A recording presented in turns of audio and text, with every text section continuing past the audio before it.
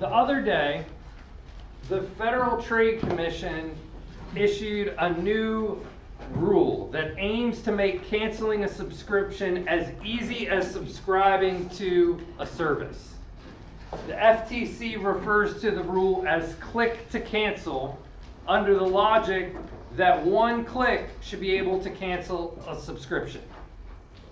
Now, why is this there?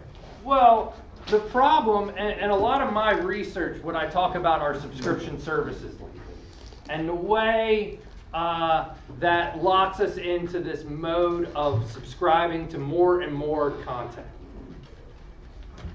So the problem is we keep subscribing to more services, and in digital culture, this ranges from newspapers to movies and video games to software. And as we subscribe to more services, people often forget that they subscribed to those services. And I'm sure we've all run into that where you forgot you were subscribed. Maybe you've forgotten right now that you're subscribed to something, and it keeps generating more revenue for those companies. Or you're subscribed to something and you don't actually use it. Maybe you use it once a month and you're subscribed to it monthly, or you skip a month. And but since they operate through automatic payments, it is hard to remember all the services we subscribe to. And BMW, for a moment, even offered a subscription to be able to access the heated seats that were already in their cars, right? Basically, we have to subscribe to more and more services in our economy. And this is a good starting point, click to cancel. And the idea is it's just as easy to cancel a subscription as it is to subscribe. But that does nothing about people that are subscribed and just forget they're subscribed. And I call this process unending consumption. And what unending consumption is the expansion of the means of consumption based on a subscription, whereby an individual's consumption becomes constant and consistent. And I like that term, constant and consistent. I think I've mentioned already in here with Spotify, if you buy physical media, for the longest time, the average American spent $45 a year on recorded music. Under the subscription model, Spotify's $9.99 a month, which is $125 a year. And at the end of it, you have nothing else. So you're spending 300% more to be subscribed to something, and you actually get nothing in the end. That's what the basic model is here. And so in another place I write, for consumers, subscriptions provide convenience, but for producers, subscriptions provide endless revenue. And this is really what we would call rent-seeking behavior. And in that rent-seeking behavior, people are always locked into paying for something. They don't have anything. Sometimes businesses now call this inertia. The whole idea is that people who develop a brand affinity, remember we were talking about brands and how important they are last week.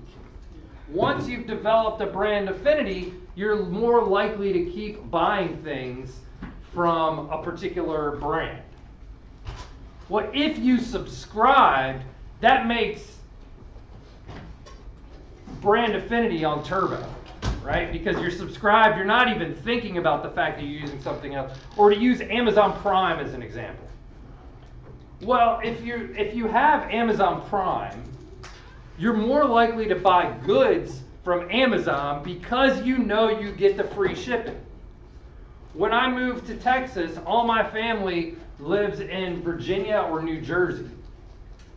If I want to send them holiday gifts, it's a lot cheaper for me to just get on Amazon and have the free delivery go straight there than for me to go shopping at a store, even if I can find better, more personalized gifts, right?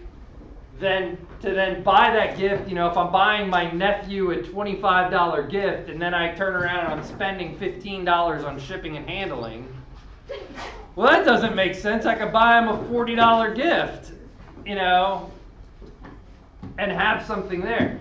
So that also means that we don't use other websites that can provide the same service because we're like, Amazon Prime, I'm already subscribed, I'm going to do that first, right?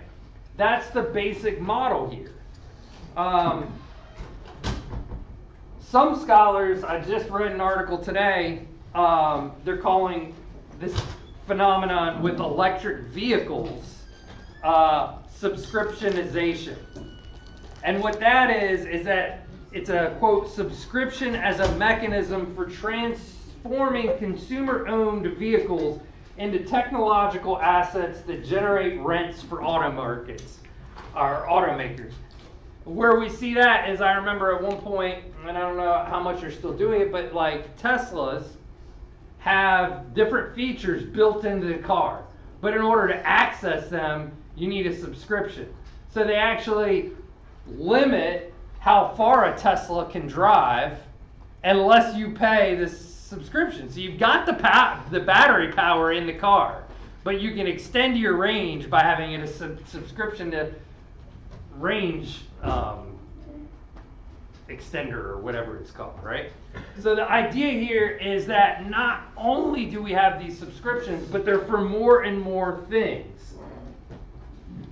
These subscriptions require credit card information to enable auto pay and are a contributing factor to the ballooning personal debt in the United States. And what ends up happening is, let's say, so click to cancel is a great idea, but it's a base level. One question that I always wonder is, if I'm getting a week-long free trial to something, why do I need to give my credit card information at that point? I'm taking a week-long trial. The day before my trial's up, can't you at that point get an email and say your trial's about to end? If you want to continue, you need to give your credit card information to subscribe, right? The FTC could easily reverse that and say you cannot give a free service for a free trial and require credit card information. Because the basic idea is that then you're subscribed and you'll start paying for it without actively doing something. This is also on the back end of the fact that wages have stagnated for decades. So wages stagnate, we have to pay for more things, which means credit card debt goes up. And we pay for more things, and I've talked to you all about this before, but we pay for more things today than we used to. That goes from internet access, to cell phones, to Amazon Prime, Netflix, Spotify, Microsoft Office 365, Xbox Game Pass, Everand, etc. It just keeps going, so that if you want access to particular content or to particular things, you now have to subscribe. When, if you got in your Wayback Machine and went to the 1980s, you didn't subscribe for all this, and wages are basically the same. So we could talk about inflation, and inflation's its own issue, right? But the very fact that we're spending more is a whole nother inflationary pressure. Not in the sense of you're spending more on the same thing, but on the very fact that you're having to spend more on more things. It becomes a social need for us. But wait, alongside subscription services is a cottage industry of apps used to detect unused subscriptions.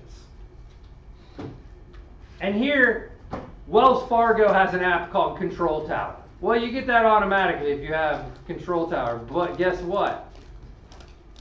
There's an app called Rocket Money that you can use to manage your subscriptions And guess what? It's a subscription. It's a subscription! This is the most mind-blowing meta thing that I can possibly think of. Hold on, you're subscribed to too many things. Well, subscribe to this app here that makes sure that you're not subscribed to things that you don't want.